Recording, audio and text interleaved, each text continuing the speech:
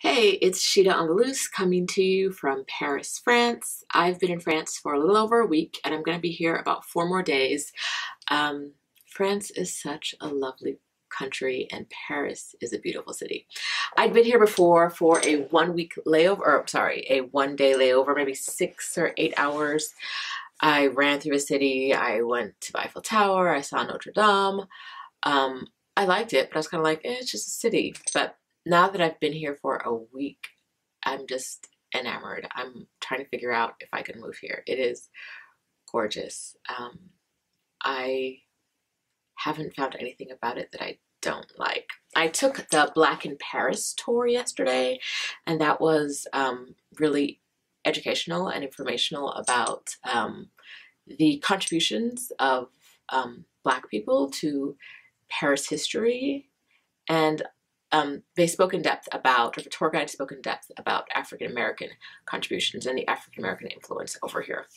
So that was a really great experience, or something great to add to this whole Paris experience, something to layer on top of what I've already seen. I've seen some of the traditional things, climbed the Eiffel Tower, got all the way up to the top. I went to the Louvre. I'm going to try to hit 3 museums today. There's a Basquiat exhibit I want to see.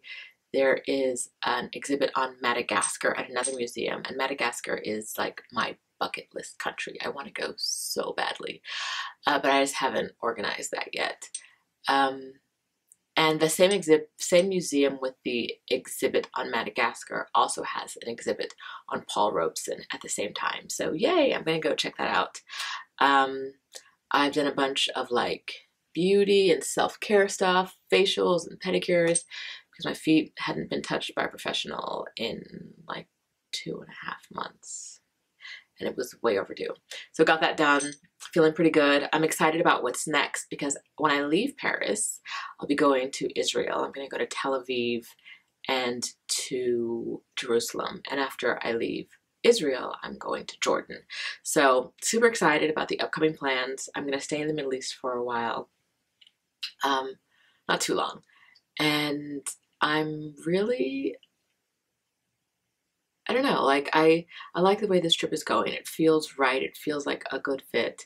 Still feels like I made the right decision. So I'm looking forward to seeing some new countries, some new parts of the world.